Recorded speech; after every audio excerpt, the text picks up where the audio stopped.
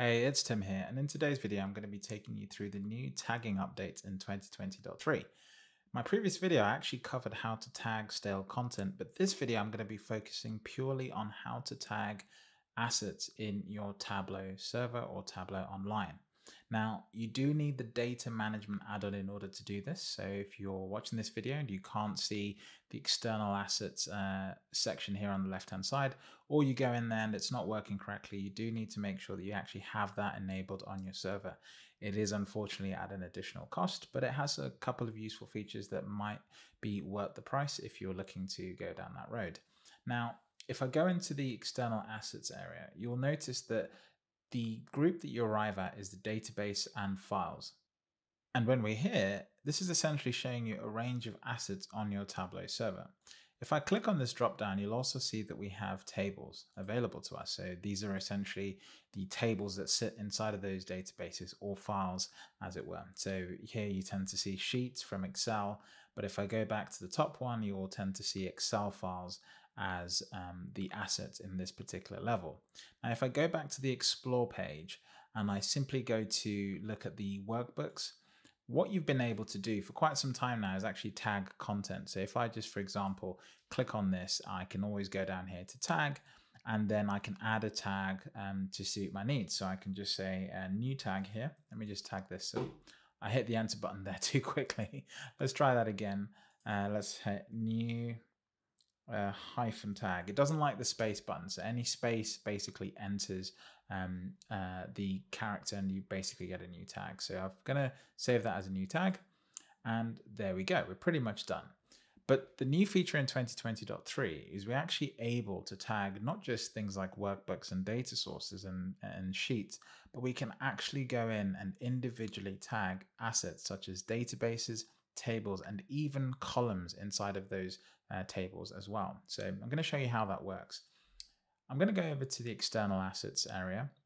And essentially, the first thing I'm going to do is I'm going to tag this database here. This is a Salesforce. This is a Salesforce authentication. So it's essentially just pulling in information from Salesforce.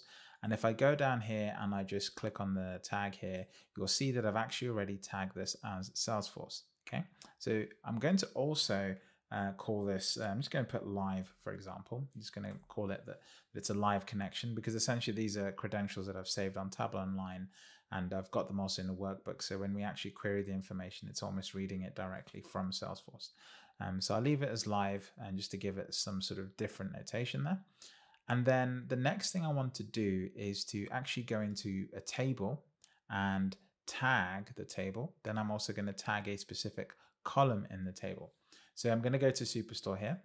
This is essentially acts as a database, and you can see here that we've got a table here called orders, and this is actually one of the sheets you find in that Excel file.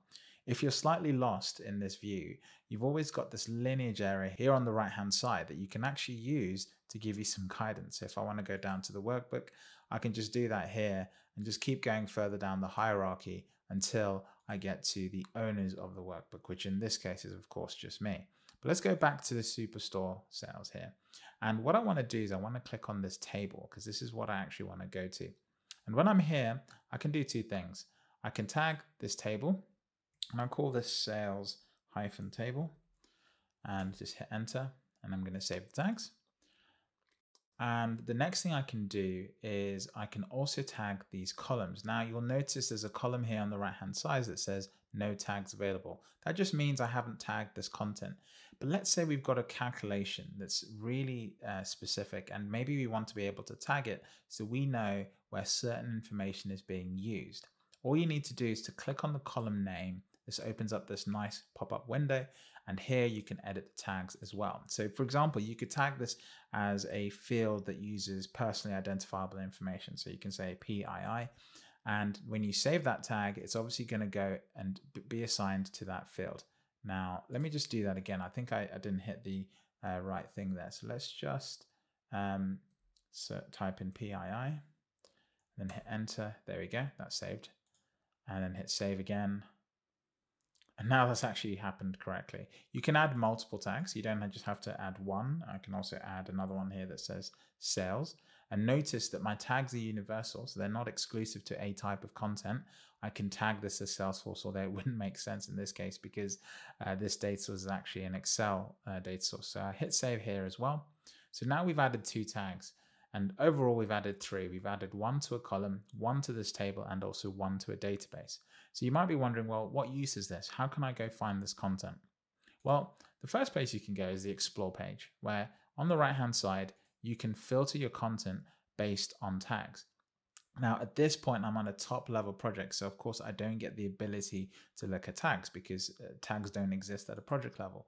But if I go to workbooks, you'll see that the filter pane on the right hand side changes. And now I can actually start to interact with my tags. But notice that these tags are only specific to the workbooks.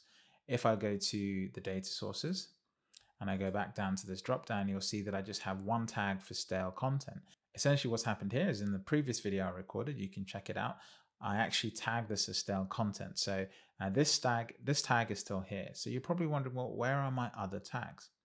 Well, in order to do that, we need to go back to the external assets. And what I'm going to do is I'm going to very quickly show you a cool feature which you can use with the Metadata API, which allows you to very quickly query these tags.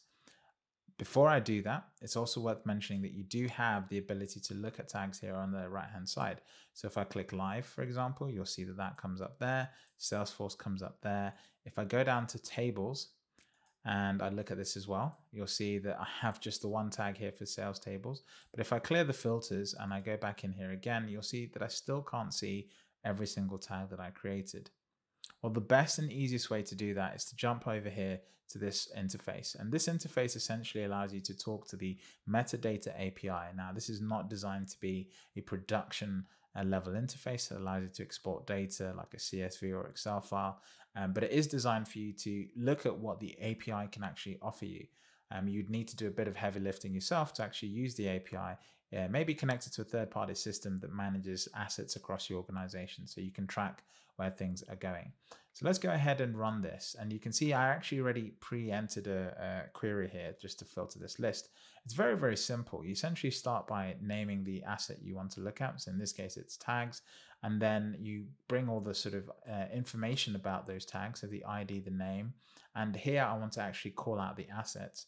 Then I go and get the asset ID, because what I can then do with that is link it to other information and then the type of asset that it is. And you'll see that this has loaded a nice list here on the right hand side. So essentially you can see here that I added a new tag, and this has actually been applied to a workbook and a sheet. Essentially the sheet is actually inside of that workbook, which is why those two sort of come hand in hand. Now, I also earlier marked stale content, and you can see that this has applied it to the workbook and the sheet. So these two are sort of linked. Whenever you apply a tag to a workbook, it's automatically pushed down to the sheet, and also any published data sources that might sit inside of that. But the other thing to bear in mind is that you can also tag data sources separately. So you need to do a little bit of validation to make sure that the data source isn't part of a workbook, or it is part of a workbook, or maybe it's published separately. Now, earlier on, you saw me tag the PII information, and the really cool thing is it's actually pull that information out. So this is a great way of tagging a series of content on your server and then being able to very, very quickly find it. If I just scroll down this list, you can see a few other tags that have been created. For example, the sales table tagged to a database table. And this is all information that's easily available. If I just remove the ID just to make this list a little bit shorter, we actually just get a list of the type of assets. So you can see here that this sales item has been tagged to 2 columns here. And of course, I've removed the ID, but you can of course go and find that out. Now, the way I know what to type here is essentially I'm just using this capability here on the right hand side that shows me what to type. So if I just type in asset and then I go to tag assets, then it tells me what those things are. So if I go into taggable, then basically this is what it's returning. This list here, for example, is just a list of the implementations here on the right hand side. So that's pretty much all that's going on. It's a very, very simple list, and it's a nice feature. And so if you're really into managing content and you need to be aware of information that's being used inside of Tableau, and actually you want to bring that out of Tableau into a metadata system, the API is a really powerful way of actually going into Tableau, getting that information out, and storing that information, maybe in an external database in your organization. So you can not only track what Tableau is aware of, but you can also track where information is being used in your entire organization to give you a much higher level overview of what's going on. Okay, thanks for watching this video. It ended up really deep inside of this, admittedly code-heavy sort of interface, but I just wanted to show you how you can use the metadata API to query information. And don't forget, of course, this is just a temporary interface to use this and see what you can get. And ideally, you'd want to build something a little bit more robust to find out how to use that. If you want to learn more about the metadata API, I highly encourage you to follow my colleague Andre. If I just go back to YouTube here, you get to see all my great tastes. Andre De Vries, here we go.